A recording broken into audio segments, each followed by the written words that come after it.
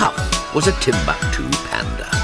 Now, like most pandas, Puff was black and white. He even lived in a black and white house. He had a black and white kitchen, a black and white television.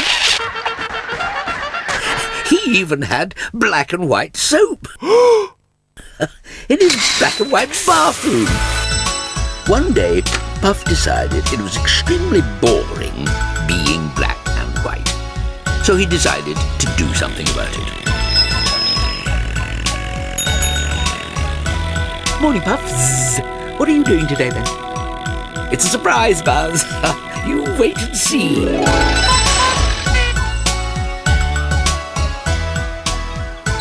Morning, Puff. What are you doing with all those pots? It's a surprise, Snap. You wait and see. Everyone in Timbuctoo was getting very curious about what Puff was up to. I expect he's going to have a party. No, I think he's going to paint his house. I think he's going to paint a picture of himself in black and white.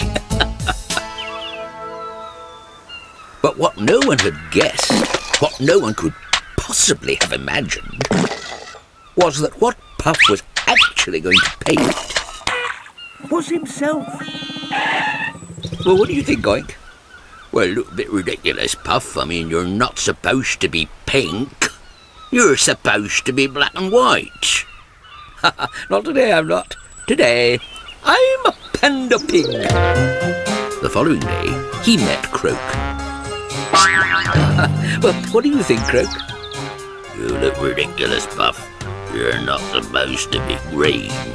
You're supposed to be black and white. Not today, I'm not. Today, I'm a panda frog. And so it went on for the rest of the week.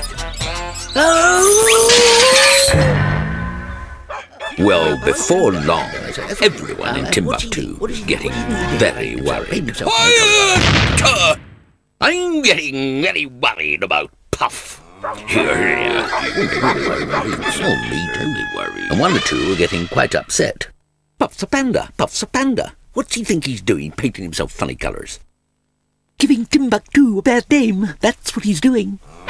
And just as everyone was about to become very angry about the whole thing, guess who walked in?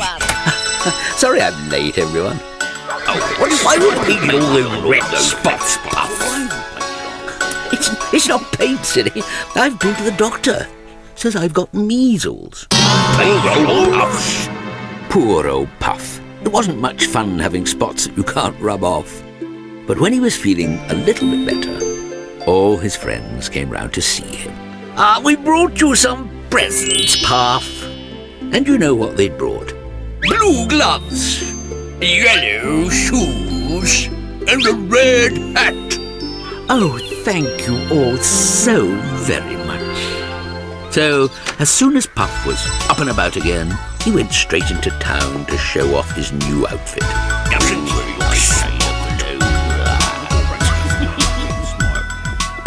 Look at you, Puff. You look ever so smart. I know. I'm a black and white and blue and yellow and red panda now. And Wolf took his photograph in black and white for the newspaper.